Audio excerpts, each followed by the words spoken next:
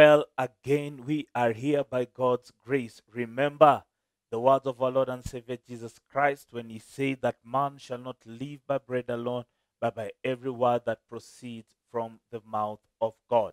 And so today we are sitting here to feast and just to be addicted to his word as we just look at it and read through the book of 1 Samuel chapter number 14 all the way to chapter number 15. And I believe that there is a lot of scriptures here for us today that are containing great revelation for us to learn and practice in our life, so that we can become effective believers as we follow after our Lord and Savior Jesus Christ. So once again, welcome to Word Addiction. This is your host, Reverend Lawrence Makumbi from Life Pool Chapel, Kitengela, the House of Faith. So why don't you begin with a word of prayer? Heavenly Father, we thank and we honor you.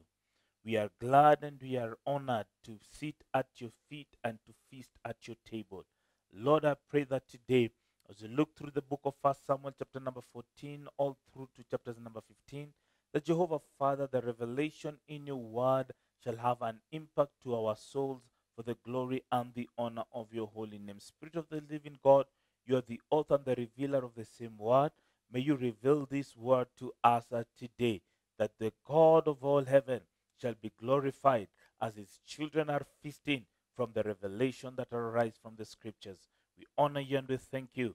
In Jesus' mighty name, we do trust, praying, and believing. Amen. 1 Samuel chapter number 14, verses 1. Now it happened, Jonathan the son of Saul said to the young men who bore his armor, "Come, let us go over to the Philistines' garrison that is on the other side." But he did not tell his father. Saul was sitting in the outskirts of Gibeah under a pomegranate tree which is in Migron. The people who were with him were about 600 men. Ahijah the son of Ahitub, Ichabod's brother, the son of Phinehas, the son of Eli, the Lord's priest in Shiloh, was wearing an ephod. But the people did not know that Jonathan had gone. So between the passes by which Jonathan sought to go over to the Philistines' garrison, there was a sharp rock on one side and a sharp rock on the other side. And the name of one was Bozez, and the name of the other was Sina. The front of one faced northward opposite Michmash, and the other southward opposite Gibeah. Then Jonathan said to the young man who bore his armor, "Come, let us go over to the garrison of this uncircumcised. It may be that the Lord will work for us, for nothing restrains the Lord from saving by many or by few." So here we see Jonathan, decides just to take a trip towards the Philistines' garrison. And as he goes there, he just goes with his armor bearer. And as he's going with the armor bearer, he tells the armor bearer, "Do you know what? Let us get in. Though we are few in number, we never know. Because the Lord can save by many, or the Lord can save by few. It just pleases the Lord. Whoever he says, I'm going to give victory to, whether there's a bigger number, the larger number, or the smaller number, if God has said victory is for the many, victory will be for the many. If he says victory is for the few, then victory is going to be for the few.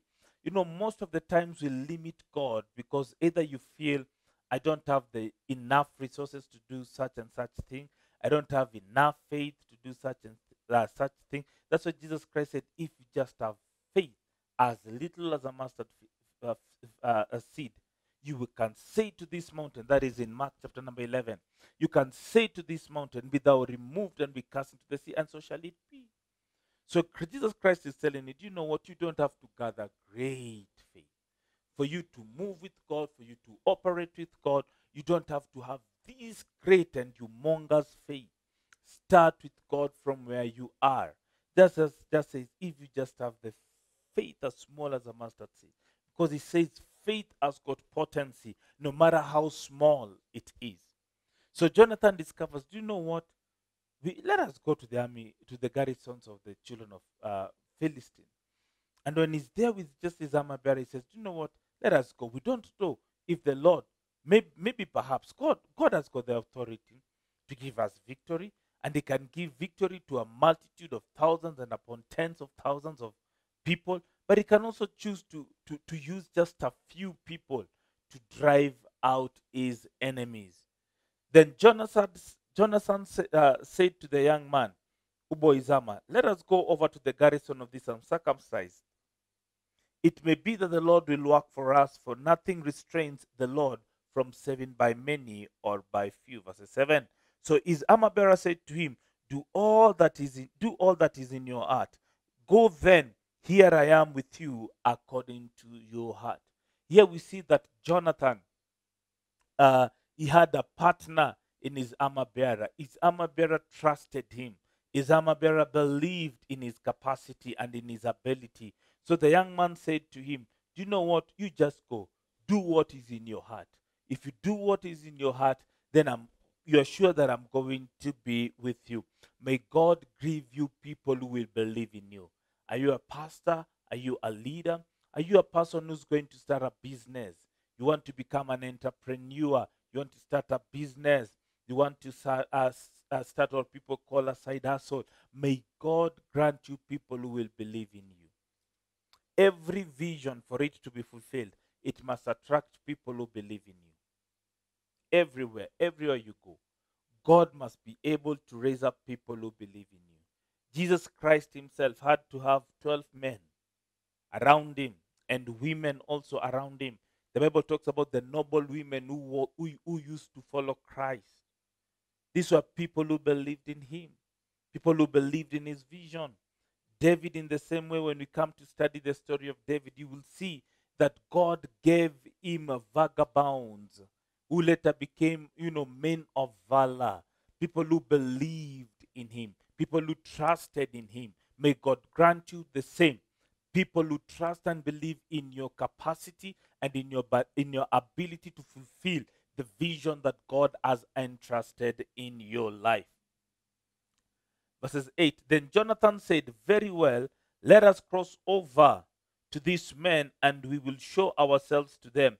If they say thus to us, wait until we come to you, then we will stand still in our place and not go up to them.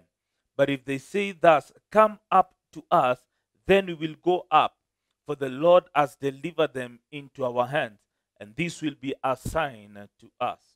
So both of them showed themselves to the garrison of the Philistines.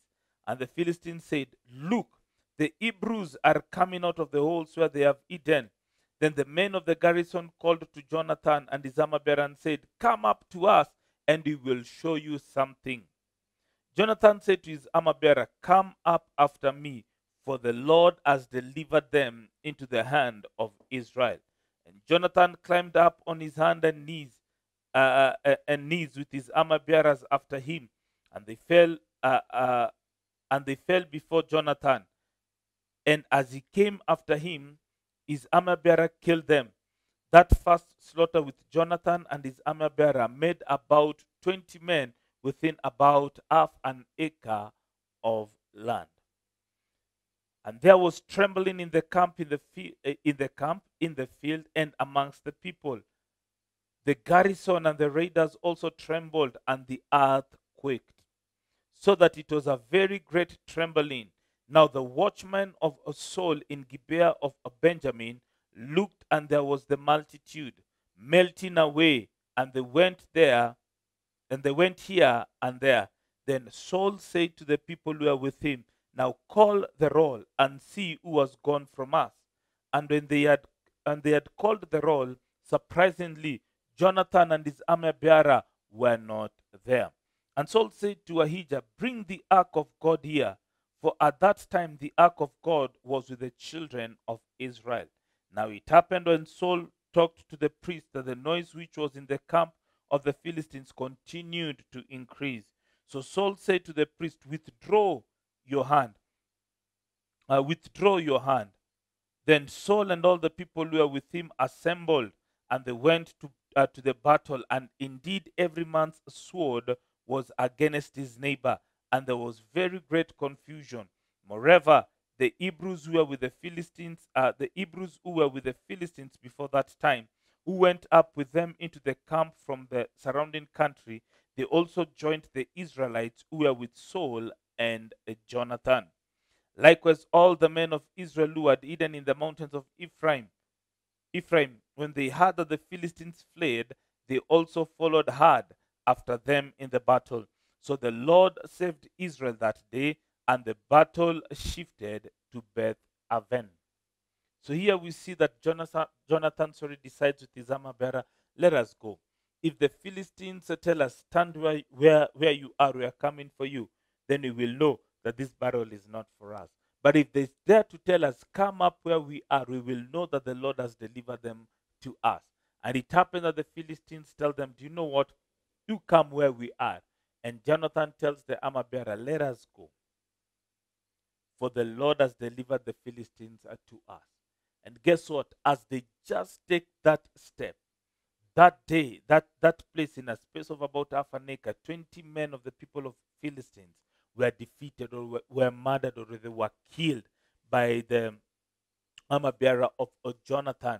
And so it happened that the Lord used that event to cause a commotion and a confusion in the garrison of the Philistines. And it happened also, as that is happening, the Lord begins to draw others, people from the nation of Israel, people who are the army that were together with Saul. They feel they have a sense of confidence, and the Lord delivers them to, brings them to this field, and he makes sure that the Philistines have been defeated before the children of Israel. What does this teach us?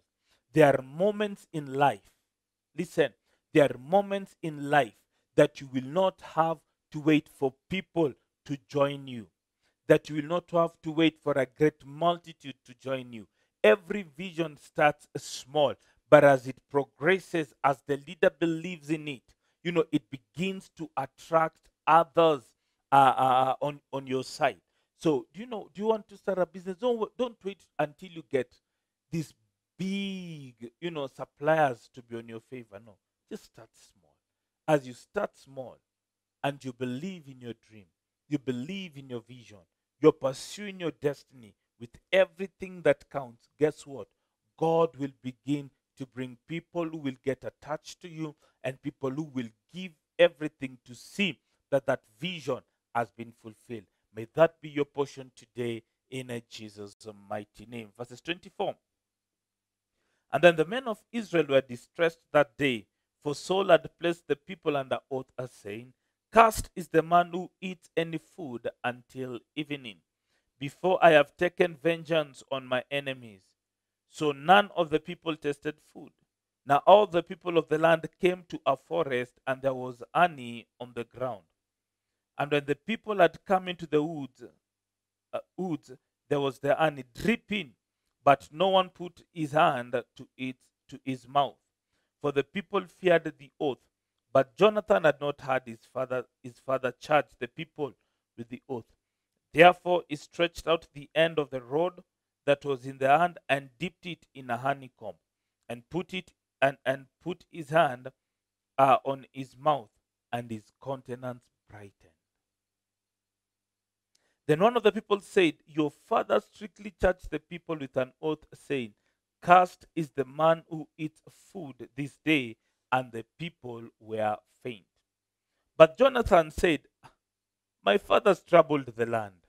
Look now, how my countenance has brightened, because I tasted a little of the honey. How much better if the people had eaten freely today of the spoil of their enemies, which they found.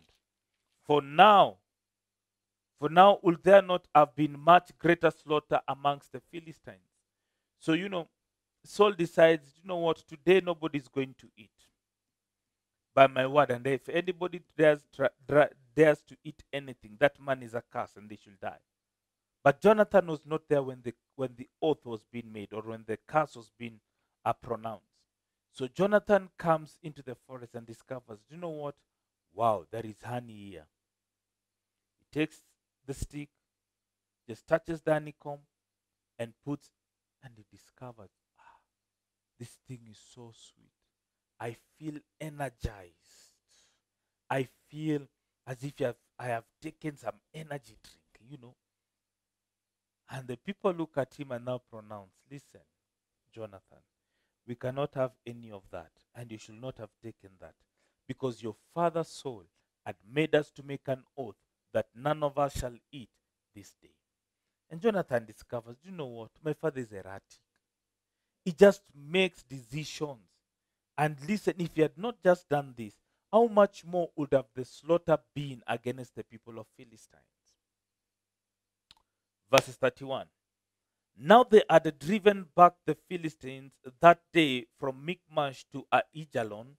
So the people were very faint, and the people rushed to the spoil and took sheep, oxen, and calves, and slaughtered them on the ground, and the people ate them with the blood.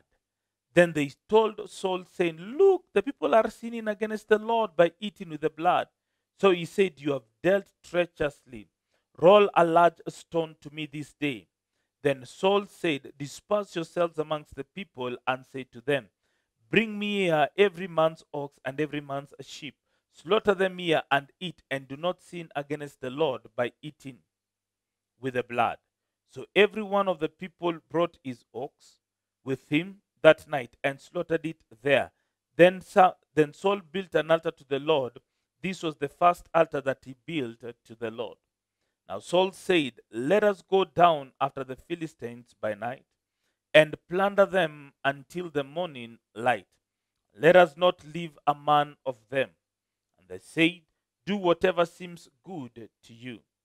Then the priest said, let us draw near to God here. So Saul asked counsel of God, shall I go down after the Philistines? Will you deliver them into the hand of Israel? But he did not answer him that day.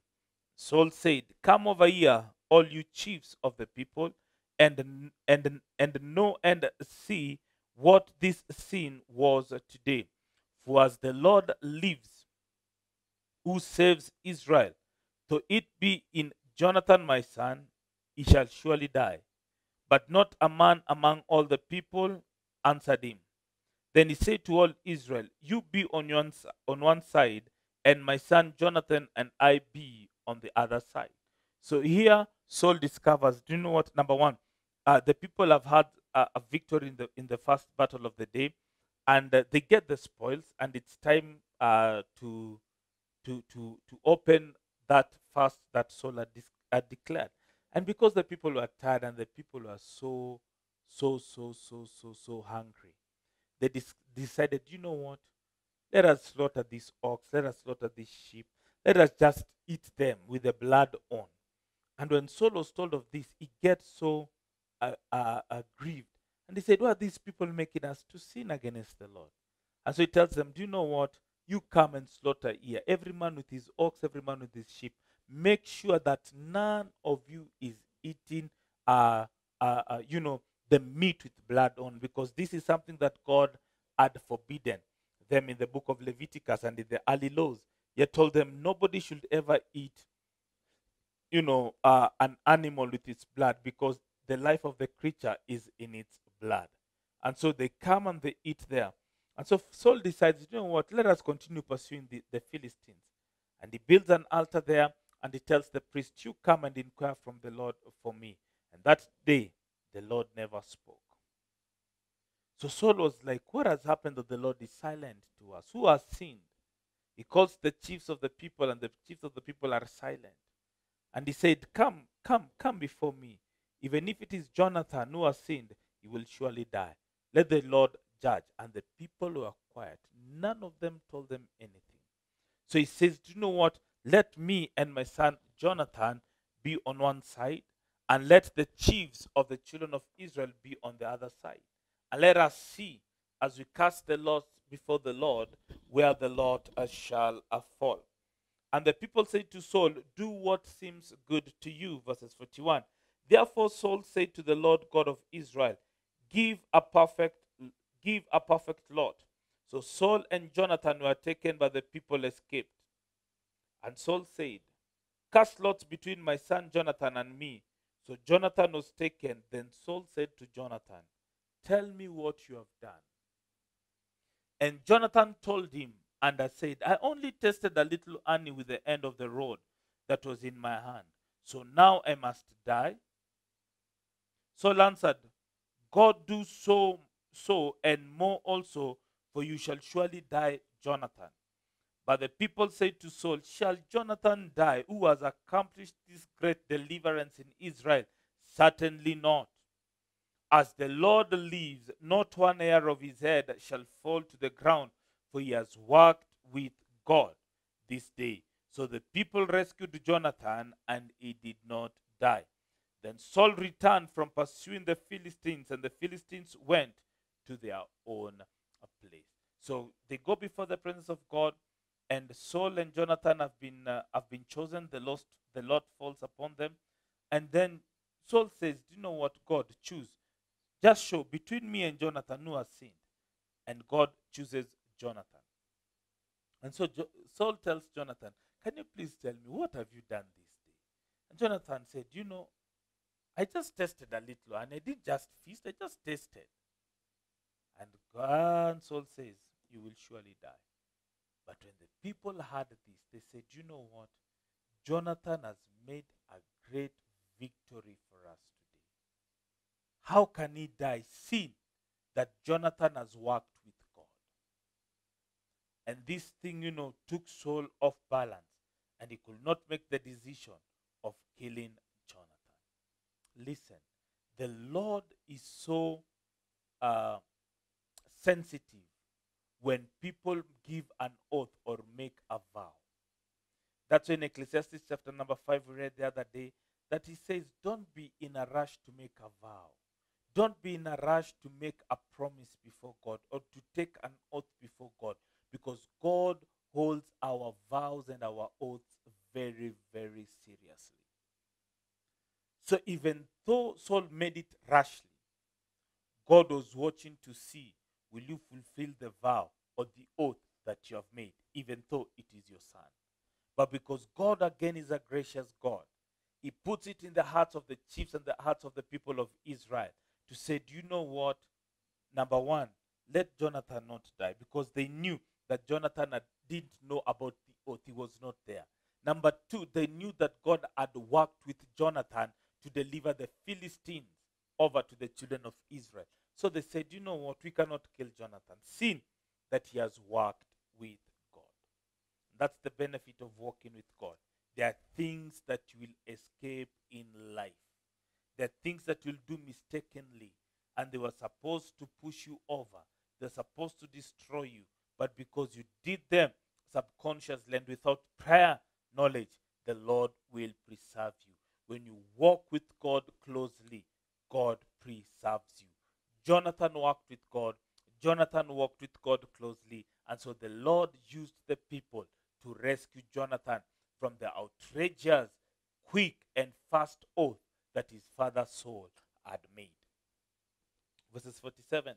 So Saul established his sovereignty over Israel and fought against all his enemies on every side, against Moab and the people of Ammon, against Edom and against the kings of Zobah, and against the Philistines. Wherever he turned, he harassed them, and he gathered an army and attacked the Amalekites and delivered Israel from the hands of those who plundered them. The sons of Saul were Jonathan, Jeshui, and Malishua. And the names of his daughters were these. The name of the firstborn was Merab, and the name of the younger was Michal. The name of Saul's wife was Ahinoam, and the daughter of Ahimaaz. And the name of the commander of his army was Abner, the son of Ner, Saul's uncle. Kish was the father of Saul, and Ner, the father of Abner, was the son of Abiel. Now there was fierce war with the Philistines all the days of Saul. And when Saul saw any strong man or any valiant man, he took him for himself. So here we see that Saul continues to wage war against against the people in their territories, and that the Lord has given him, victory upon victory and upon victory. And so Saul decided, you know what, I'm going to have a strategy that every strong man I see, I will take him and he will be part of me. So he's trying to build a strong army so that he can continue becoming victorious every single day of his life. And this should be a lesson for us as well. Never fight the strong. When you see a gifted person, don't be jealous about them. Build a relationship with them. Life is about relationships. Destinies are met by people who treasure relationships. Don't be a fool when it comes to building relationships. Build relationships that count. Build relationships that are honorable. Build relationships that are God ordained. Have the spirit of discernment whenever you're building a relationship. Remember, your network is your network is your net worth. The people you surround yourself with have got the ability of pushing you towards what God has called you.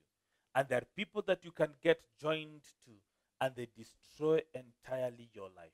You must have the spirit of discernment to discern, to know, to realize the people that you've surrounded yourself with. Chapter 15, verses 1. Samuel also said to Saul, the Lord sent me to anoint you king over his people, over Israel. Now therefore heed the voice of the words of the Lord. Thus says the Lord of hosts, I will punish Amalek for what he did to Israel, how he ambushed him on the way when he came up from Egypt. Now go and attack Amalek and utterly destroy all that they have, and do not spare them, but kill both man and woman, infant and nursing child, ox and a sheep, camel and donkey. So Saul gathered the people together and numbered them in Telaim, 200,000 foot soldiers and 10,000 men of Judah. And Saul came to a city of Amalek and lay in wait in the valley. Then Saul said to the Kenites, go, depart, get down from amongst the Amalekites, lest I destroy you with them. For you showed kindness to all the children of Israel when they came up out of Egypt. So the Kenites departed from amongst the Amalekites, and Saul attacked the Amalekites from Avila all the way to Shur, which is in the east of Egypt. He also took Agag, king of the Amalekites, alive, and utterly destroyed all the people with the edge of the sword. And Saul and the people spared Agag and the best of the sheep, the oxen, the fatlings, the lambs, and all that was good, and were unwilling to utterly destroy them. But everything despised and worthless, that they utterly destroyed. So here Samuel comes to the King Saul and he tells him, do you know what? The Lord has chosen you king over Israel. But this time I want you to be so careful. I want you to obey the voice of the Lord, the word of the Lord to you. And so Saul says, you know what? I'm ready to listen. And Samuel tells him, listen, the Lord has commanded you to go and war against Amalek, or the Amalekites. And as you fight against the Amalekites, this is what I want you to do. This is what the Lord says or instructs you to do. When you go there, kill everybody, from the king to the least, from every animal, from the biggest, the camel, to the sheep. Kill all of them. Destroy them. That was the word of the Lord. And so Saul arises and he goes with over 200,000 men to fight in this battle. And so he makes a warning to the people of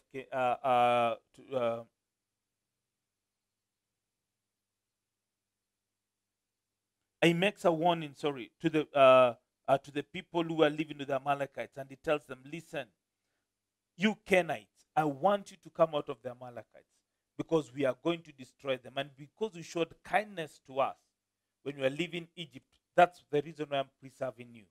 But the Amalekites, Saul have been instructed, destroy them.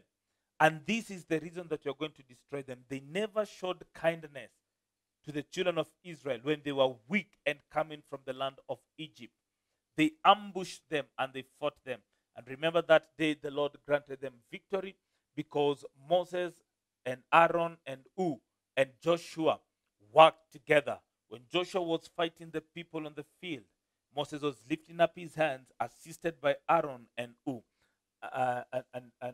Ur. And God gave them victory. But God never forgot.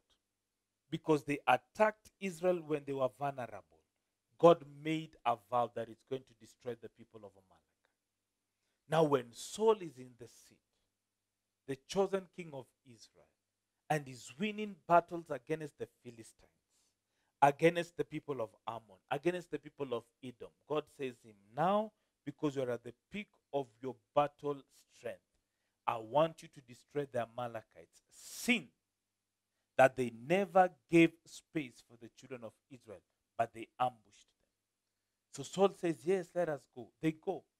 The first thing he does, he preserves King Agag. The second thing he does is that he takes everything that is worth him and keeps it for them. They keep it for themselves. And anything that is meaningless and anything that is not of worth, they destroy. God is watching. Now verses 10. Now the word of the Lord came to Samuel saying, I greatly regret that I have set up Saul as king, for he has turned back from following me. In other words, God says, you know what? I loathe.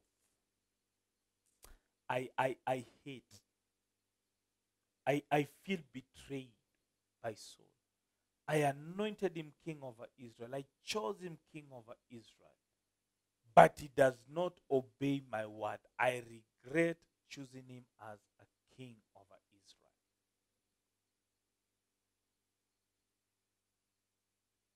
And has not performed my commandments. And it grieved Samuel, and he cried out to the Lord all night. Look at the voice of look at the heart of a leader. He sees that God has regretted Saul because Saul has regretted his word. And how does Samuel react? He does not say, wow, praise you, God. You're going to destroy the king of Israel. You have rejected him. Samuel listens to this and he goes before the presence of God and he cries that entire night. He cries with a heavy heart, wondering, God, how did this come to happen that Saul rejected obeying your decrees?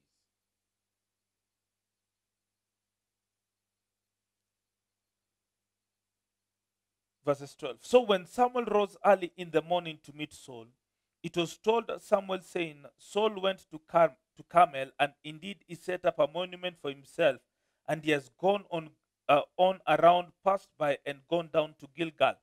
Then Samuel went to Saul, and Saul said to him, Blessed are you of the Lord, I have performed the commandment of the Lord.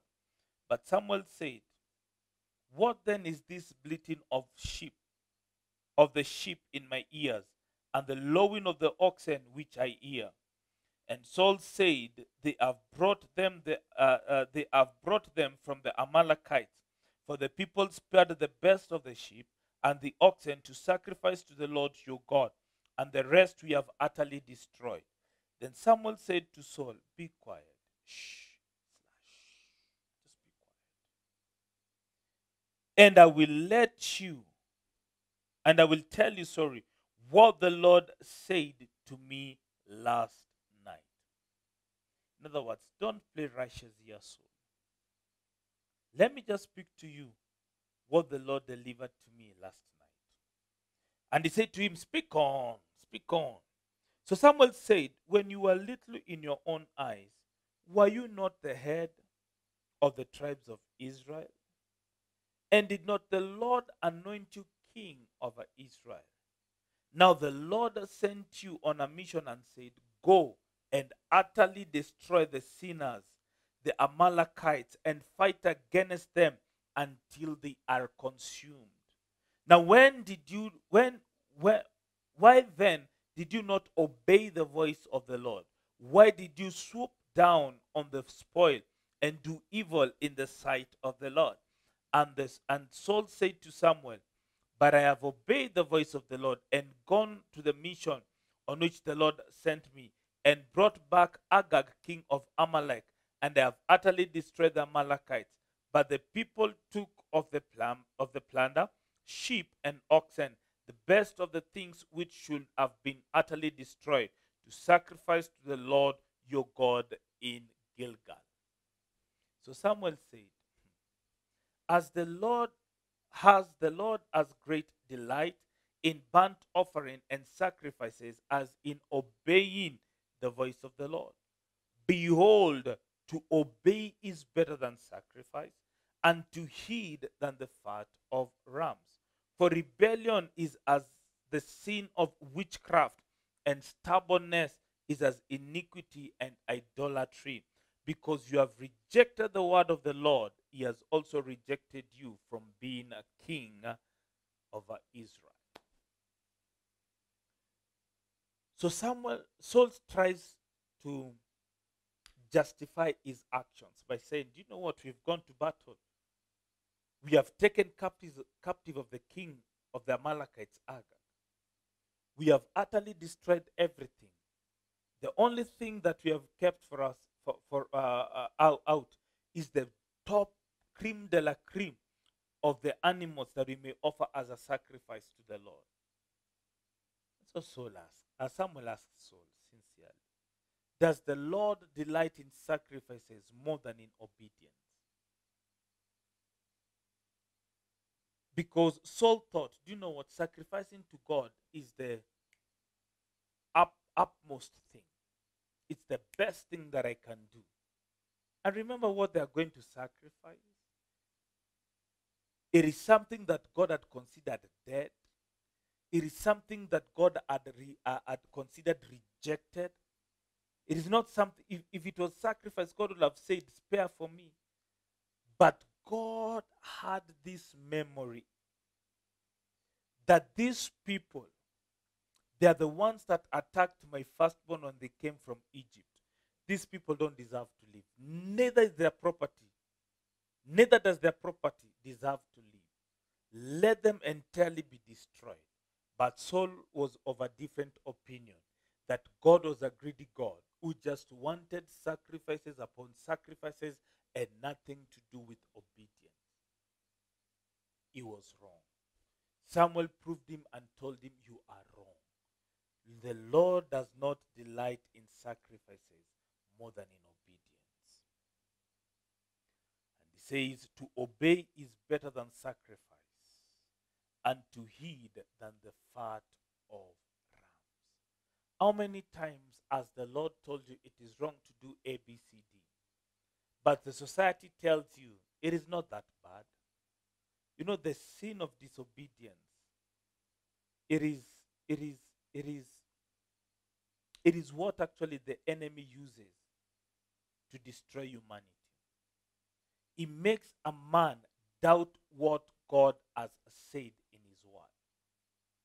When God told Adam, the first sin, God told Adam, listen, Adam, you should not eat from the tree that is in the middle of the ground, the tree of the knowledge of good and evil.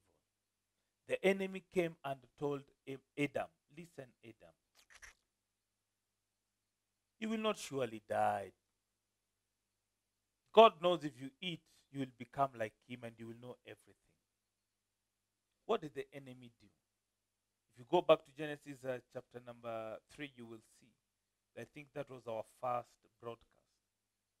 You will see that the enemy's work is to make sure that you can just doubt what God has said.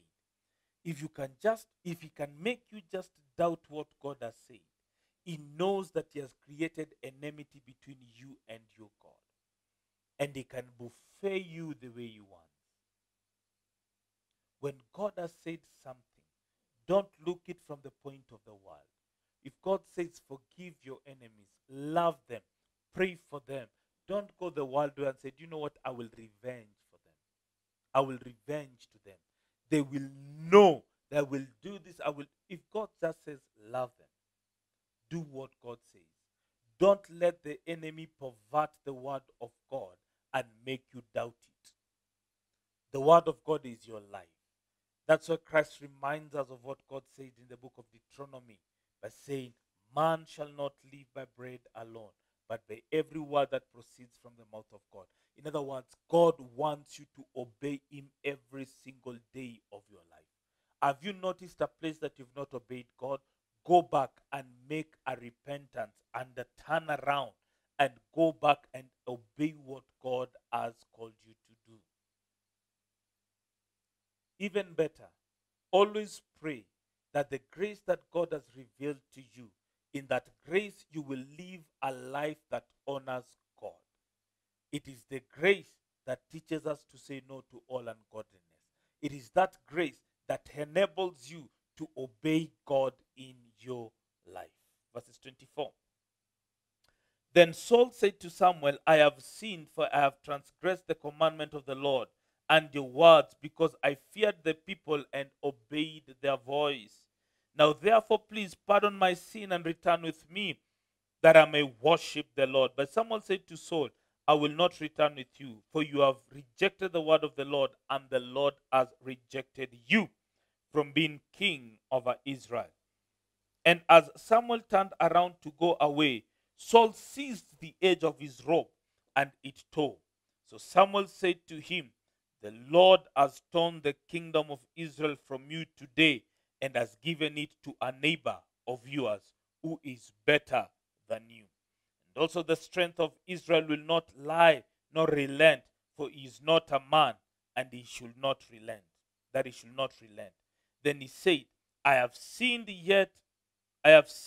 yet honor me now, please, before the elders of my people and before Israel, and return with me, that I may worship the Lord your God. So Samuel turned back after Saul, and Saul worshipped the Lord. Then Samuel said, bring Agag, king of the Amalekites, here to me. So Agag came to him cautiously, and Agag said, surely the bitterness of death is past. But Samuel said, as your sword has made women childless, so shall your mother be childless amongst women. And Samuel hacked Agag in pieces before the Lord in Gilgal. Then Samuel went to Ramah, and Saul went up to his house in Gibeah of Saul. And Samuel went no more to see Saul until the day of his death. Nevertheless, Samuel mourned for Saul, and the Lord regretted that he had made Saul a king over Israel. So here Saul says, you know what, even though God has rejected me, please Samuel, please Prophet Samuel, just honor me this one more time.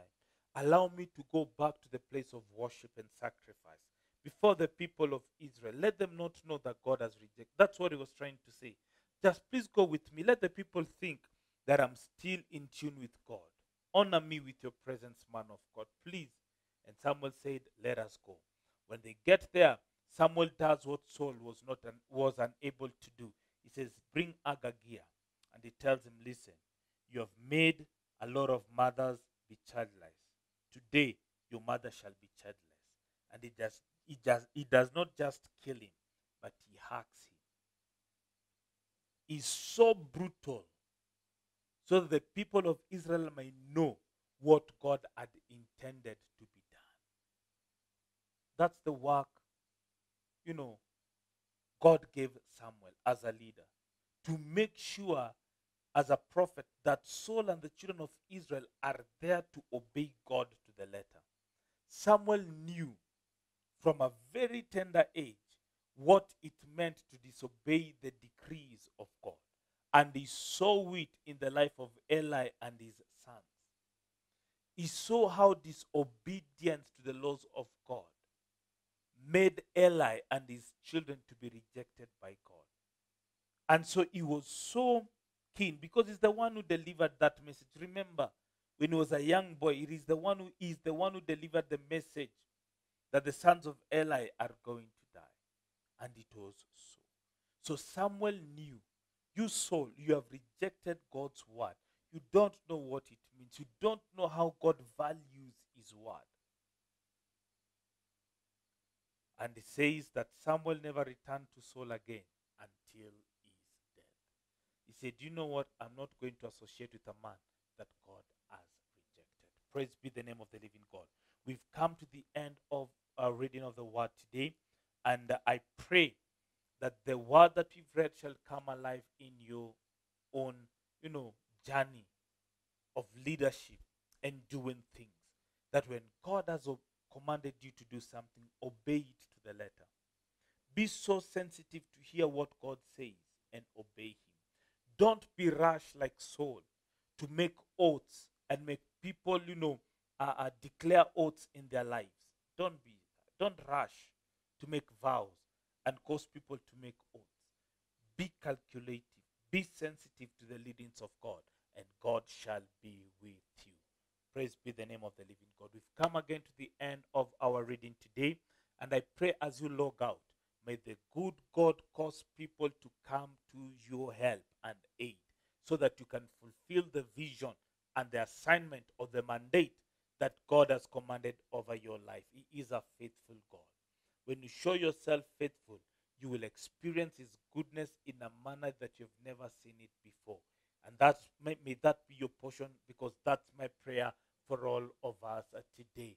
For Kingdom Advancement Giving, the number is 952737. The till number is 952737. And as you continue to give, may the Lord richly, richly bless and increase you in Jesus' mighty name. I declare that the rest of your day is blessed. I declare that your every activity is blessed. I declare that you are a victor and not a victim. You are the head and not the tail. May the Lord turn his face towards you.